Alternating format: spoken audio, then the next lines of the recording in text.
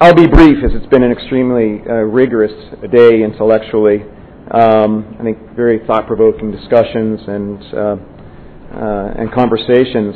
As we said, today's session constitutes one of the formal UN water consultations, and I'd like to thank UNICEF for helping coordinate this via video stream back to UN headquarters as we've been meeting today. Apparently the technology worked very well, so we were seen and heard here in Mumbai, so that's excellent. We'll also be collecting today's ideas and input for the Global Compact's special contribution to the UN Secretary General, which we'll hand over in May, in just 2 months' time, so that's an important aspect of what we've done today as well.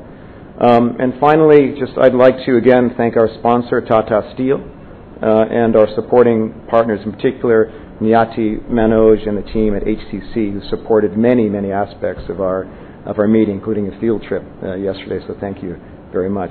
One final note. For those interested in attending the Water Action Hub session, that will begin in about 15 minutes here in this room. So thank you indeed to all. This session is officially closed. Thank you.